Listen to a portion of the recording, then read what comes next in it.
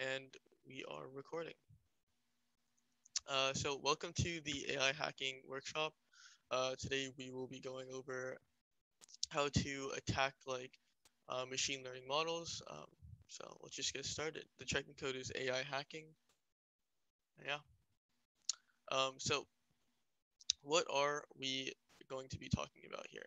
Uh, we're talking mostly about uh, adversarial attacks on machine learning models, which is essentially where we take a machine learning model, which is a model that is going to be trying to like classify something, like for example, it'll figure out what an image is, or it'll try to predict something, and we're trying to confuse that model into understanding the world wrong, trying to flip a couple of screws in its brain so that it doesn't understand what's happening. And one real world example of this is like this one shown right here. So we have the image recognized as a stop sign, which it clearly is to us, a human eye. But if we add this adversarial perturbation, or adversarial noise, as it's called, um, we can try to confuse the classifier into thinking that this is actually a yield sign. And if your car is thinking that this stop sign is actually a yield sign, it could turn out very poorly for you. So there's a lot of in real life examples of how this could be really dangerous. But before we talk about that, let's figure out how it actually works. So before we get started, it'd be nice if you guys could download this Jupyter PyBook. And if you get a chance, just go into it and uh, go to like the. Here, I'll stream that for just a second. Where is it?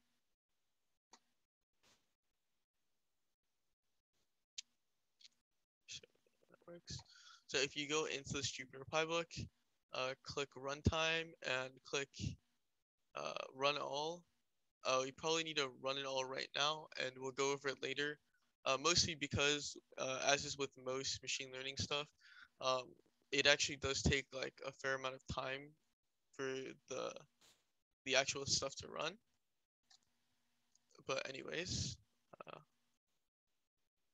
back to the presentation. So download the Jupyter PyBook and try running it, and we will talk about in more detail about the Jupyter PyBook as we go on. So a brief introduction to machine learning.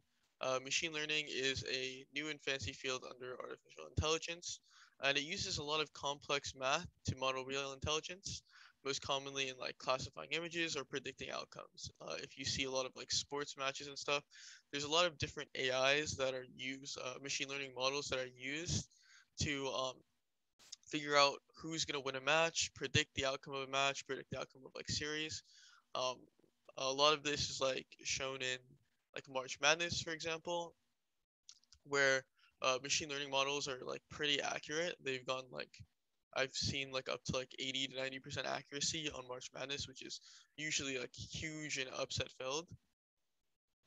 But there's a lot of different things machine learning can do, including like trying to make real sentences. If you've seen the GPT-3 like machine learning stuff, it uses databases of human words and tries to formulate it into like real essays, sentences, and like coherent thoughts.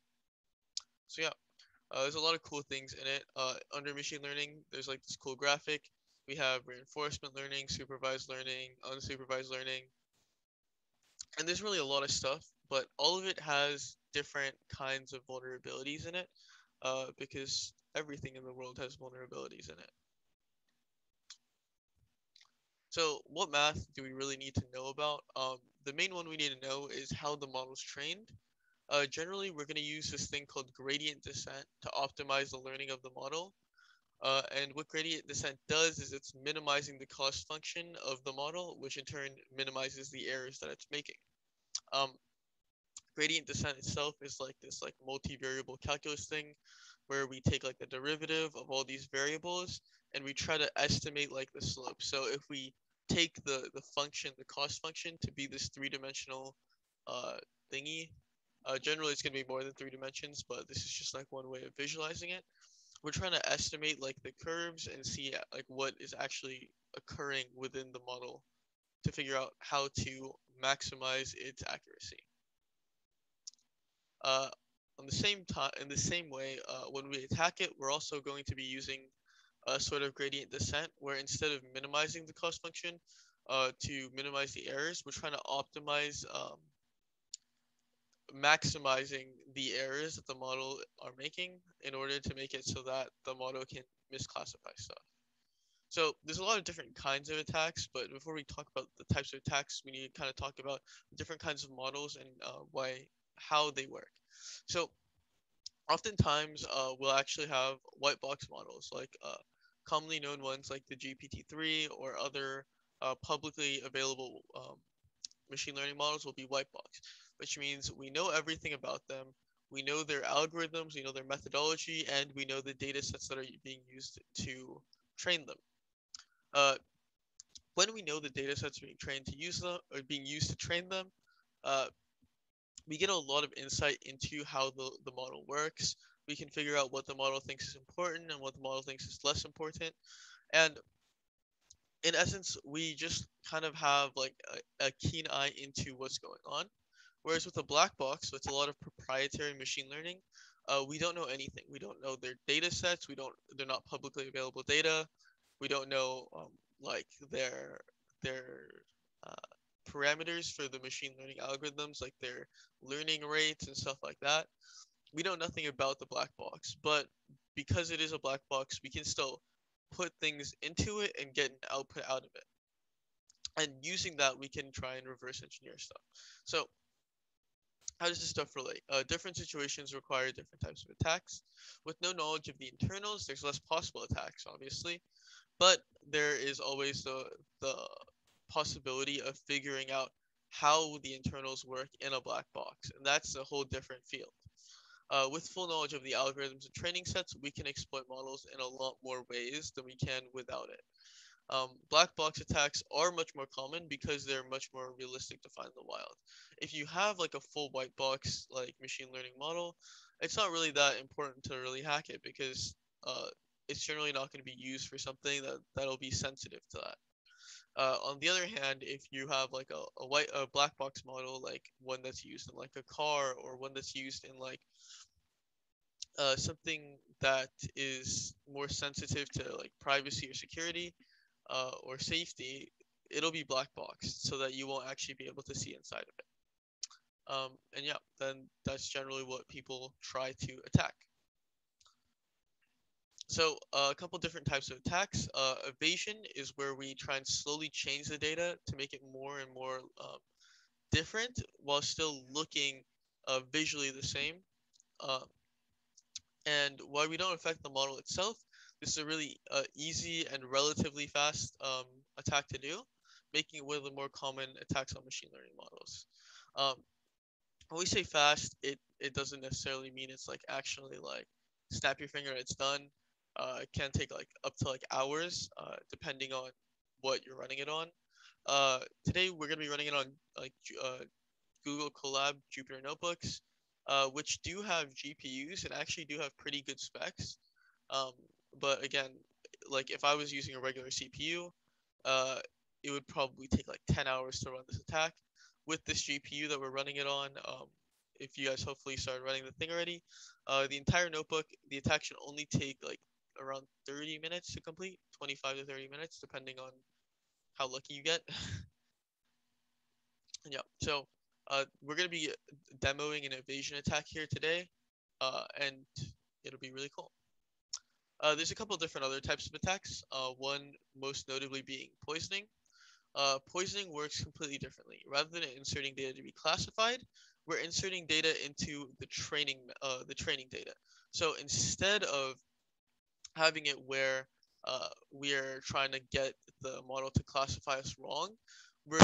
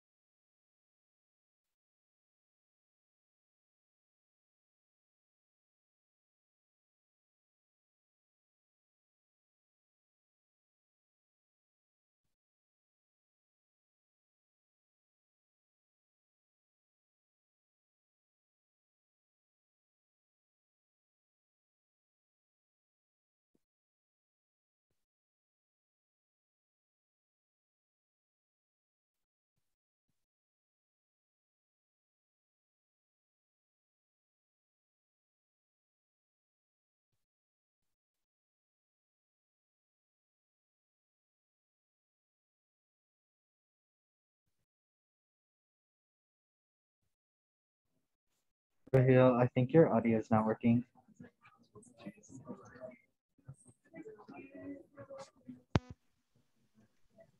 Hello, hello. There you go. Oh, is this good now? Yeah. Oh, If how you go far back like back? a slide or so, Okay. So um, did we go through this so far? tw- yeah, towards the end of that, it cut out. Okay, thanks. Sorry about that. I'll keep the chat open. Okay. Um, sorry about that. So, again, towards the end, we'll be demoing an evasion attack later today. So hopefully you guys have the Jupyter PyBook running and we don't have to like, you can see it all work in real time. Uh, okay. So then for the poisoning attack, poisoning works very differently from evasion. Rather than inserting the data to be classified, we're inserting data into the training sets.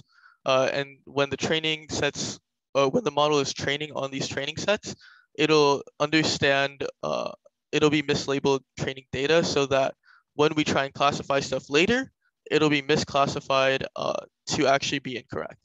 This can be dangerous for a number of ways, but most importantly and most notably, it can be seen in one example I've read about is in GPT-3, the natural language processing machine learning model.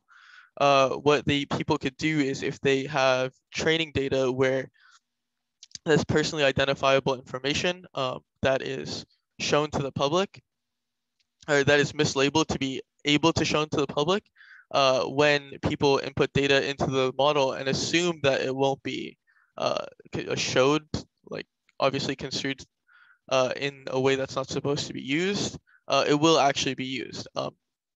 That's just one example. Basically, when we mislabel stuff intelligently, we can change the model's understanding of what things are so that everything that is outputted is wrong, or things that are outputted can be correct, but things that we want to be incorrectly classified will be wrong. And there's ways to do this. Generally, they'll be like mathematically based. So there'll be a lot of math used in poisoning in order to cherry pick like the selected outcomes that they want to occur from the model. And then there's model extraction. This is generally only conducted against black box models, and it's generally where we reverse engineer how the model is made, and we can extract the training data from it, or we can also extract other information in order to do other attacks like evasion, and we can make our evasion far more like successful and easy to accomplish with model extraction. Um, Again, we're going to be using like estimation functions to uh, try and put stuff in and take stuff out and see how the model is actually understanding what's being put in. And generally, if like confidence values and stuff are present in like the output of this model, it helps a lot with understanding what the model is thinking and how to extract stuff out of it. All right. With that said, what does it look like? This is one example that is in a academic paper from 2015. So you have a picture of a panda, which is 50, with some model is 57% confident it is. And if you add just a little bit of noise, the picture looks exactly the same, but the model thinks it's actually a gibbon. How this works is if we take minute pixel values and modify them slightly so that the picture looks exactly the same and the difference is only very, very few pixels that have changed drastically, the entire model will understand the picture completely differently. And that's how this panda looks like a gibbon. So let's try it now. There's a lot of tools that we are going to use for this. You don't really have to install these, but if you're interested in machine learning, these are a couple of the different libraries. TensorFlow, Keras, and PyTorch. They have a lot of features that we can abstract all these deep mathematical theories so we can just focus on the important stuff. Um, Instead of having to calculate the derivative of your function and then calculate the gradient and do gradient descent, there's like a keras.backend.gradient function, which kind of saves a lot of work for a lot of people. Same thing with like TensorFlow and PyTorch. They all have these complex calculus functions that just kind of save you a lot of time and a lot of like hard math work. All right. So let's open the Jupyter Notebook. So full disclosure, this wasn't made by me. I've used this presentation before when I was learning about adversarial neural network attacks like 3 years ago in 2018. I was actually inspired to learn about this from a CTF challenge called Dog or Frog, where we had to trick a machine learning model into thinking that a picture of a dog was actually a picture of a frog. So yeah, let's get started.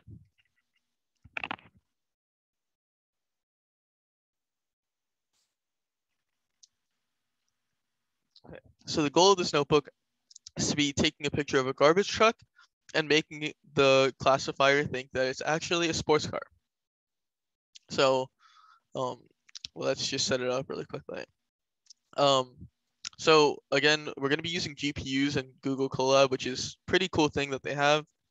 You can check in here if you click edit and notebook settings, make sure that you're using a GPU. There's this thing called TPUs by Google which are like even faster and more like powerful, but I think you need to like pay to use them. You know, like a Google Colab Pro like membership or something like that. But GPU should work just fine for us. So all this stuff is doing is just installing like the GPU stuff so that the Python will run using the NVIDIA GPUs. Again, this is a little different. I had to modify a couple things because Keras and stuff has changed since 2018. So had to do a little bit compatibility changing. Again, some more GPU stuff, but this is all the stuff that we need. So TensorFlow is actually, I think, by default installed through Keras. It's used by Keras to do a lot of things. But because Keras is a lot better and more improved than it was before, I have to actually do this compatibility for TensorFlow. If I wanted to try a lot harder, there's actually ways that I could have made this use a more effective processor through TensorFlow, but for now, I think this should be fine. Sys and time are just going to be used for us to understand like how long this stuff takes. NumPy is very important and really useful for doing a lot of this data processing stuff. It allows us to see multi-dimensional arrays and stuff like that. And because we're working with pictures, we'll probably be using two-dimensional arrays to represent these pictures. We're going to be using Keras, and these Keras applications are going to be the machine learning models that are pre-trained that already exist, and we're going to be using these to classify our images. So MobileNet, Exception, and Inception 3. Those are the 3 ones that we're going to be using here. And then PIL is like the default image library for Python, and matplotlib.pyplot is going to be how we display the images in the Jupyter Notebook. So downloading the training modules is right here. And then we have a couple of utility functions. Now here's the important stuff. This is all the machine learning stuff is we're predicting. This is like the prediction function and the output function. This output is just saying we're X confident that this is a blank. And then here is where we compare our predictions. So we're using the Inception v3 model to predict it. And then we're using the exception and MobileNet, and it should all work in a second. So this is the picture that we have, a nice W waste management trash truck. Yep. And then here we have compare predictions, which calls this function earlier. So Inception v3 is 88.49% sure it's a garbage truck. Exception is 93.83, and MobileNet is 99.98% sure. And generally, if you're like 99.98 is a super duper high amount of confidence, even 93% is really confident. So the question is, how do we make that 93% into very confused. So we're going to first use Inception v3 to fake the image. We just load the image, and what we're gonna do is we're converting the RGB values to this 1-to-1 range, and then we're slowly modifying them little by little. Okay, we're trying to change it into a sports car. You can check through here. This is just a JSON of, oopsies. Yeah, so this is just a JSON which has all the IDs of different kinds of classifications. Each object has a number associated with it, and that's just what we're going to be using to fake it. And then finally, we have like threshold and learning rate. So learning rate, this is where we can like change the values to be a little bit faster, a little bit slower. And the threshold is also going to be how we determine the maximum values. So learning rate is pretty much the most important part here.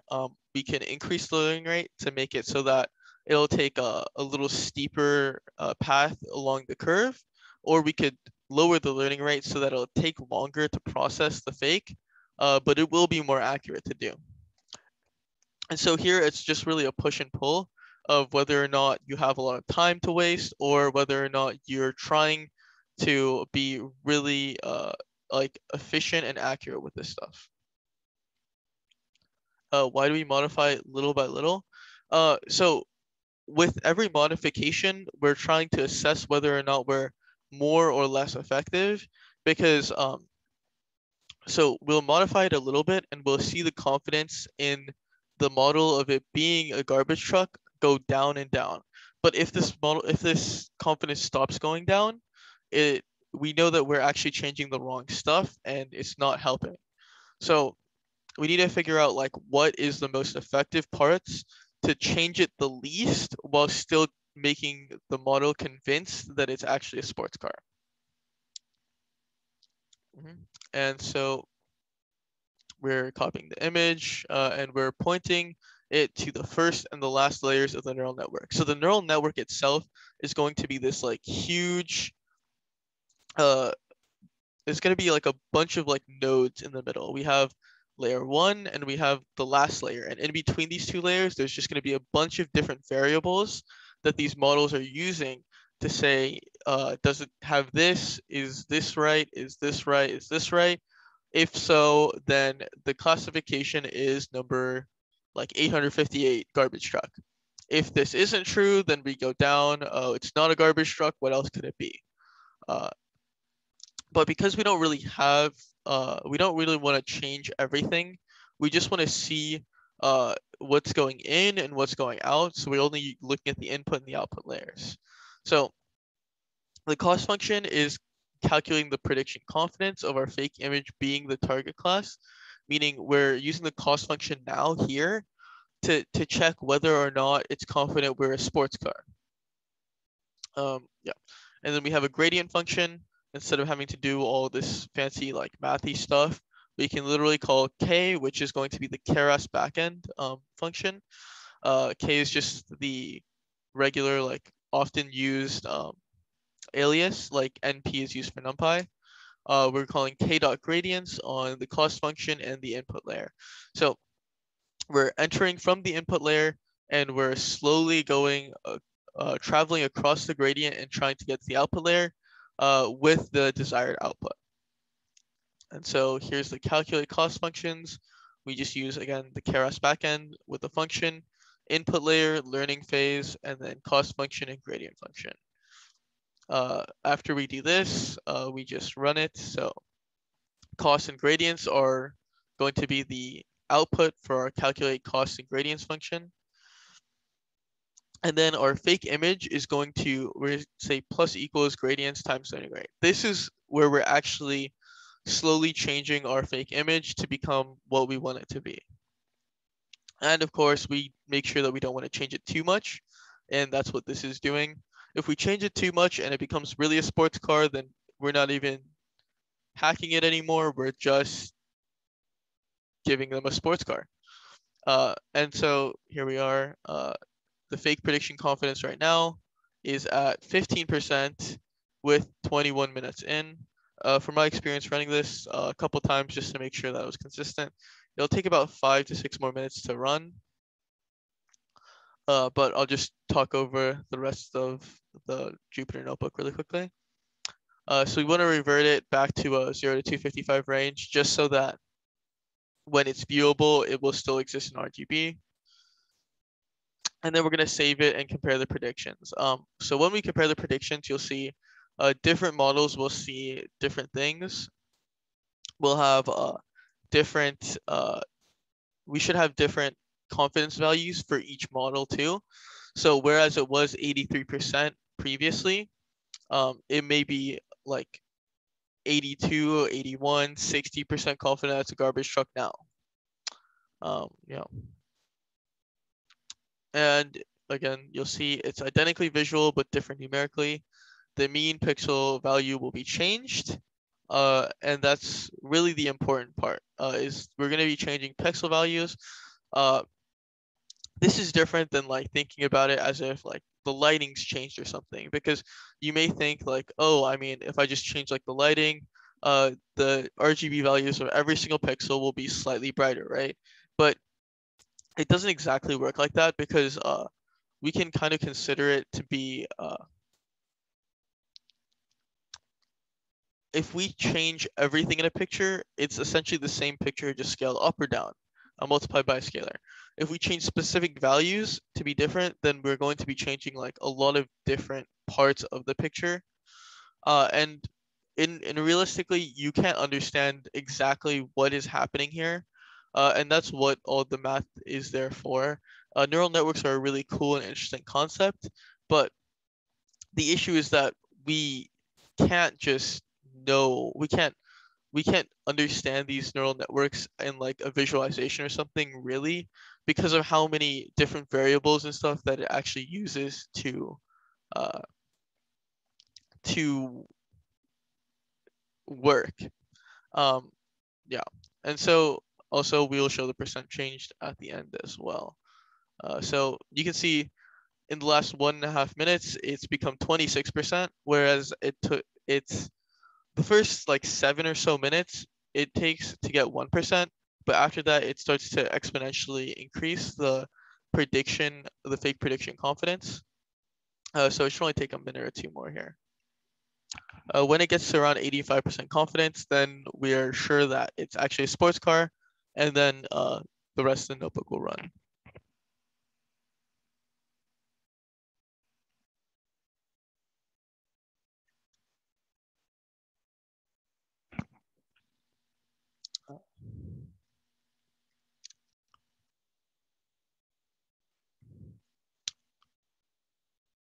Okay.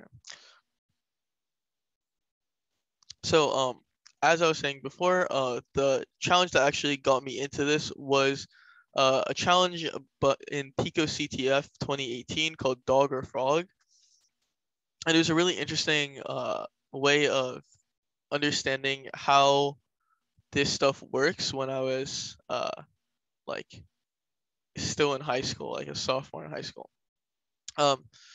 Basically, what we were given in that problem, actually, I think I have a write-up of it from one of my old friends.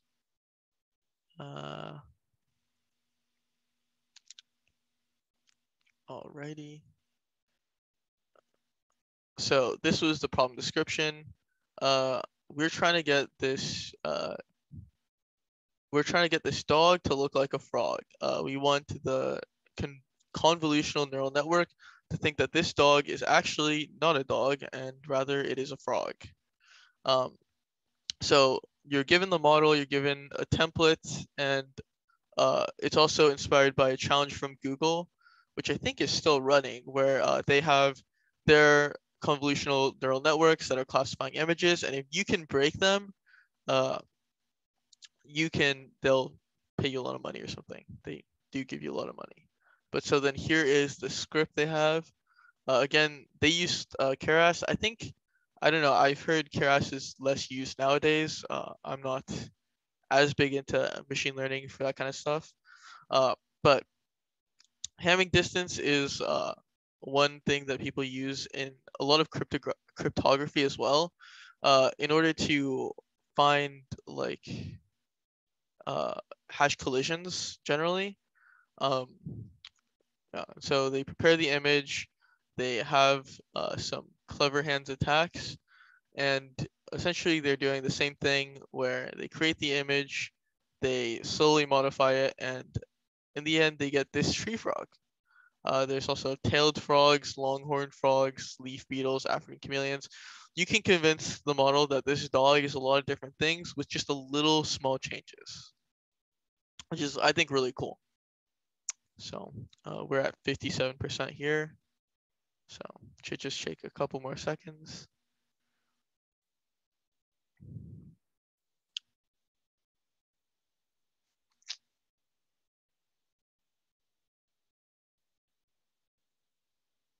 Yeah. And I guess we'll just wait the remaining 30 seconds for this to happen.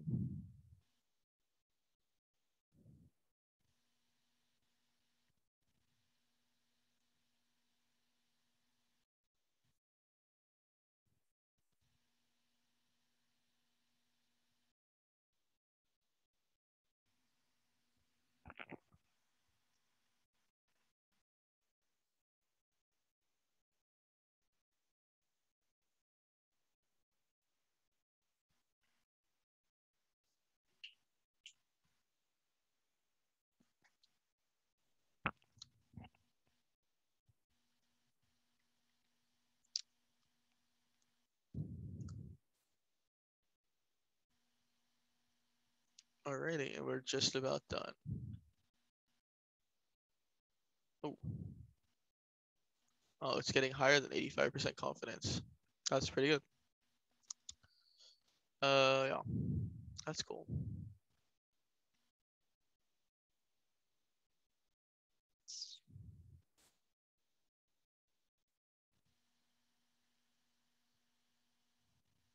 Okay.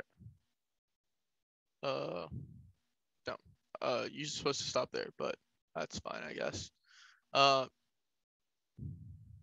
don't know what's going on with that. Usually it's supposed to run faster, but essentially you can see the concept and you can run it by yourself on your own time. If you're really interested in this kind of stuff, I think you can modify your learning rates and see how that could affect this stuff. If you change your learning rate too much, then you'll get a couple of different issues that start to occur. Actually, and I think I have a Jupyter notebook here, which can show you that.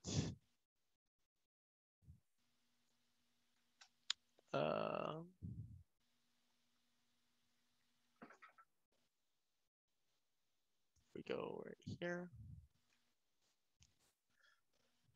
So here, if you look at when we're changing our learning rates, so we have learning rates of 0.01, 0.05, and 0.5. If you have a learning rate that's really small, like 0.01, when we're going on this curve, it goes really slowly across the curve, but it's really accurate. If you have 0.05, we're traversing the curve at a reasonable rate here, but it's still like fairly accurate. If we have a really inaccurate, if we have a really high number right here, like 0.01, we totally miss the entire concavity of this graph. And so even though this is just a one-dimensional gradient descent, when this is done with like 5, 6, 7, like 50, 100 variables, this like huge like misunderstanding of what's happening by the algorithm will lead to the program just not working. Where it'll have to change way too much for the picture to actually be misclassified, where it's not even what it initially was in the first place. And that's why that's like just one example of why learning rate is really important. But at the same time, again, with a learning rate as small as 0.01, we're still only at this. And you can see here where the confidence going up and down, that's when we're changing the wrong values. The wrong values are being modified, so different parts of the image is actually going to be changed than what we actually want it to be. So it's like fluctuating between 27, 18, 30% now. Um, if we hit 85% confidence in the fake prediction, then we'll know like we're actually there. Okay, so here we go. 87% fake prediction confidence. So we're saving the image, and now we can compare the predictions again. So this should print out with the fake image all the different comparisons.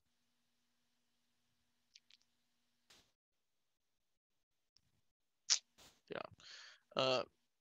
If we're using TensorFlow 2.0, it'd be a little bit faster. Oh yeah, so you can see right here, Inception V3, 88.98% sure this is a sports car, which is even more confident than it was that it was a garbage truck in the first place, which is questionable to say the least. So Exception is still sure it's a garbage truck, 93.21, which is even higher than, oh, where was it? Which is just about the same as it was with the original image. And then finally, MobileNet, 99.86% sure it's correct. So the fake image, the real image, you can't really see the difference between these two, but you can see the bean pixel value of the original image is 325,000, while the fake is 169.70.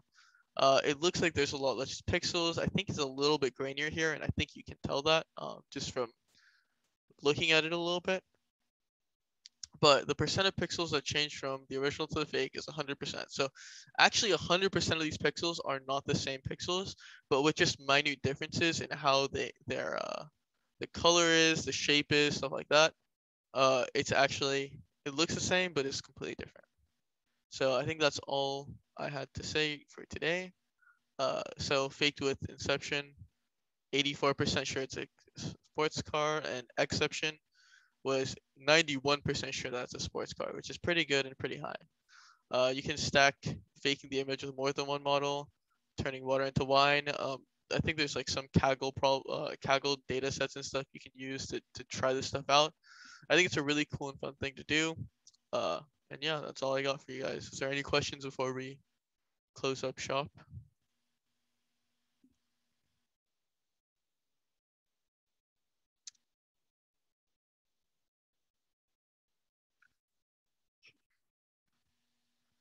All right, then I think I will stop the recording now.